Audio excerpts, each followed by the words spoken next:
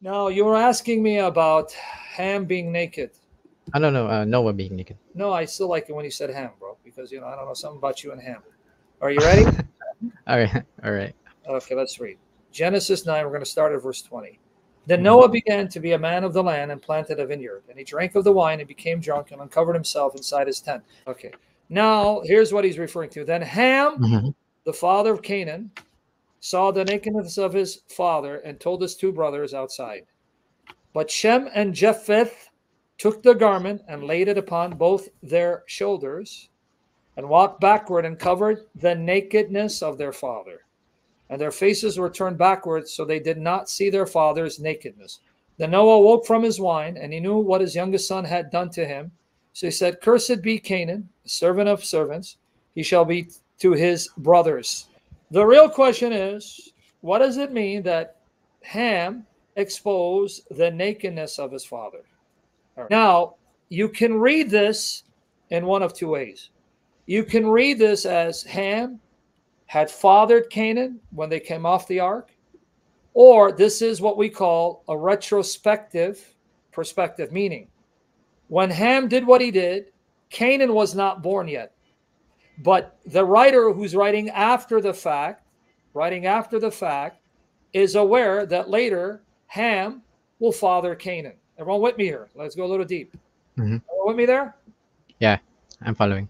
So now there are two ways of interpreting this. I'm just giving you two ways, guys. So listen carefully because this is important. I'm going to give you the two ways people interpret this. Two ways. Okay, number one, Ham saw his father in a drunken stupor, naked and having just humiliated himself. So Ham mocked him. Hey, guys, look at my dad. Ha, ha, ha. And so Shem and Japheth, not wanting to mock their father in his drunken stupor, where he's there naked, fully naked, humiliated, honor their father by covering him.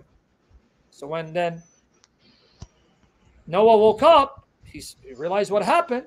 So he blesses Shem and Japheth, but he curses Canaan. But then the question is, why curse Canaan when Canaan didn't sin? Yeah, that's the question I have. Exactly. I'm going to get there. Yeah. So then you're left with, okay, if that's the reason, why not curse Ham? Why curse Canaan? Why curse him? What did Canaan do? Now, the second explanation. I'm giving you two interpretations. Don't condemn me. Whatever you feel that is the right one, seek the Holy Spirit to confirm it. But I'm telling you the two interpretations. Okay, now, with this said, if we take the view that Canaan hasn't been born when Ham exposed his father's nakedness. Now, this is going to get controversial, but remember, we believe Moses wrote Genesis. Moses wrote Genesis. All right. So the same Moses is going to then explain the things that are happening in Genesis later on in the giving of the law. A lot of things in Genesis will be mentioned that later are elaborated in the law. We assume that Canaan is not born yet. But the writer, Moses, coming after the fact, said Ham eventually fathered Canaan. And now Noah and Ham, when they have this encounter, Canaan is not born yet. But Moses is still reminding you that Ham fathered Canaan because Canaan's important to the discussion. So now let's go with nakedness. Then Ham, the father Canaan, saw the nakedness of his father and told his two brothers outside. Shem and Japheth took the garment and laid it upon both their shoulders and walked backward and covered the nakedness of their father. And their faces were turned backward, so they did not see their father's nakedness. Now, Moses, who wrote this, let's see. He says, when you go into the land of Canaan, don't do what the Canaanites do or what the Egyptians did. It's because of these sins, the Canaanites will be destroyed. Now, who are the Canaanites? Sons of Canaan, right? Right. So notice, centuries later, we have the Canaanites living in the land of Canaan, named after their father. The etiology, Canaan. So Canaan settled, and his descendants lived there. So it's the land of Canaan. They're the Canaanites. So now the Israelites, who are the sons of Shem, will dispossess them, just like Noah prophesied, right? Canaan be the servant of Shem, right? Right. Right. And the Israelites are the sons of Shem, and they're now going to dispossess and ensnare the Canaanites. So the prophecy is being fulfilled. But why a prophecy that Canaan is cursed. You're going to get it there. Yeah, all Notice right. what the Canaanites would do. You shall not do according to what is done in the land of Egypt, where you live, nor are you to do according to what is done in the land of Canaan. So look at what the Canaanites are doing. Where I'm bringing you, you shall not walk in their statutes. You are to do my judgments and keep my statutes, to walk in them. I am Yahweh your God. So you shall keep my statutes and my judgments, which if a man does them, he shall live by them, and I'm Yahweh. Now notice Canaan's descendants, the kind of sins they commit, that God is saying, because of these sins, I'm going to punish them. None of you shall approach any blood relative of his to uncover nakedness. Okay, now there's that word, right? Right. I am Yahweh. So what does it mean to uncover someone's nakedness? You shall not uncover the nakedness of your father. Is that what Ham did? He saw and he exposed his father's nakedness, right? Right. But what is your father's nakedness? It's your mother's nakedness. You shall So- not uncover the nakedness of your father. That is the nakedness of your mother. She is your mother. You are not to uncover her nakedness. You shall not uncover the nakedness of your father's wife. It is your father's nakedness. To uncover your father's nakedness means to sleep with your stepmother or your mother. Wow.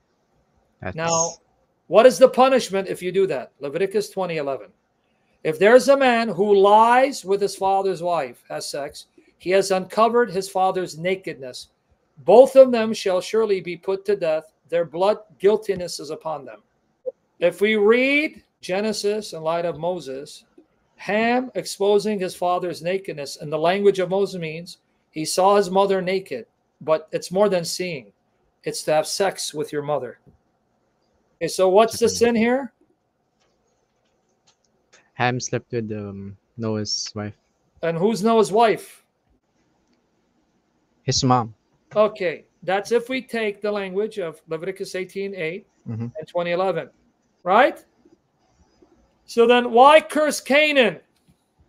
Yeah. Why curse Canaan? What do you think the implication is? Who is Canaan? Where did Ham get Canaan from? From his mom. Whose mom? Ham. That's the implication. Oh. It's an Sorry, I'm slow. incestuous relationship resulting in the birth of Canaan. That's the point. That Canaan was the bastard seed of an incestuous relationship between Ham and his mother. He got his mother pregnant. So the Nonsense. implication is Canaan is cursed because he is the incestuous seed of Ham exposing his father's nakedness by getting his mother pregnant. That's why the Canaanites, following the pattern of their ancestor, continued in incest. They're following the pattern of their ancestor. Canaan is a result of incest, so they indulge in incest. What were their sins in Leviticus 18? Incest. Where do you think they picked that up from? From Ham. Like From father, Canaan. like son, right? Yeah, like father, like son. So since Canaan's origin is incestuous, it's not a surprise that his seed, his descendants, are all committing incest. Father sleeping with daughter, mother sleeping with son sleeping with stepmother, daughter sleeping with stepfather, and on it goes. So that's why the Canaanites are cursed. Because God is showing Noah the cursed future of this cursed incestuous seed. But Moses is writing it in a way that you have to decipher its meaning by reading Genesis in light of what comes later, because Moses is careful to write in such a way where he doesn't completely shame and disgrace Noah for what his son did to his mother, Noah's wife. And so he's going to use the language of nakedness, which later on he explains. So that means that Canaan was conceived later after Ham had exposed his father's name by sleeping with his mother, getting pregnant. And then after Canaan is born, he then prophesied. So this is a period of time that occurred, which now the author is condensing.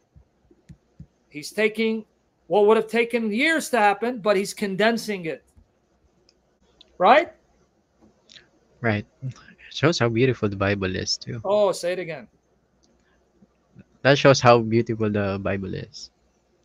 One, Canaan himself could be forgiven if he repented, but his cursed line continued to follow in the sin of their ancestor instead of repenting. But that God will even forgive Canaanites if they turn and repent. And that's what you find in Joshua 2, 8 to 11. But if the Canaanites repent, God would forgive them and spare them. Even for the Canaanites, God didn't want to wipe them out.